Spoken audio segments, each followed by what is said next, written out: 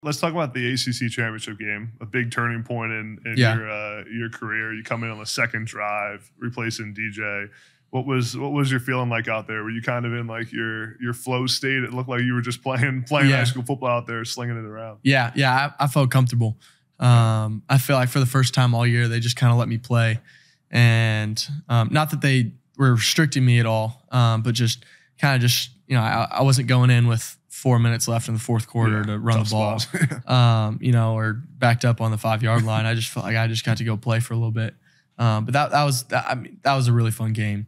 That was a game I'll never forget. And I think that was Clemson's best game all year. When you compare, just offense, defense, special teams, and we had a field goal block, we had a pick six. Yeah. We really put all phases of the game together, and that was a really fun game. What was your relationship like with DJ during the season? I've heard and seen interviews where you've been really supportive of him, and been a great teammate, but it's always an interesting dynamic. I mean, and it's not a thing that's unique to Clemson. It's all over the country. Whenever you have an older quarterback, I played at Penn State. They had the same situation with Sean Clifford, who's older, and a 5-star freshman who came in. What was that like? What did you do to try to be a good teammate during that time, and what was your guys' relationship like? Yeah, I love DJ. I mean, we were just texting the other day, and that's a super special relationship. I think a lot of people always trying to make us butt heads, and it's the media's job, man. Yeah, exactly. But it really wasn't like that. And I think Coach Strier also did a really good job of that. But it really started with DJ, and just he's a very, very selfless guy. Just texting me after Orange Bowl, just telling me to keep my head up, and but just not one time has he ever put himself before anybody else or pointed fingers one time. And that showed so much to me over the past year. Just his work ethic through it all. And just, I've loved getting to hang out with him, and he's an amazing guy. So what's one thing that you learned from DJ during your time being his backup, and then the time the past year? Yeah. Don't look at social media.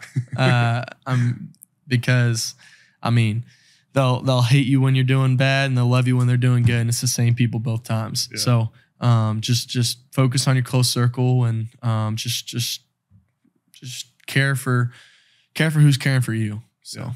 What was it like being the backup for like the first time in a while in your life? When you got to campus, for the first time in 4 years, probably, like, you weren't the man immediately. Yeah. What was that challenging at all for you? Was it? I mean, you said how you just tried to stay in your lane and not be a vocal leader yet, but was it challenging mentally to not be the guy right away? I mean, I think it can. I mean, it's challenging at times, but I knew my role, and I just kind of kept my head down and kept working.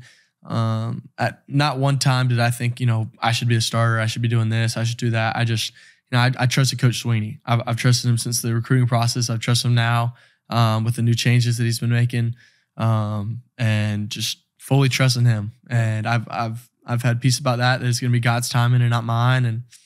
And just kept working. And I mean, I've learned so much. I've learned so much about, how to manage a game, how to, run an offense, how to lead. And, it's been a great year. I mean, I would not be as confident going into this next year without this past year.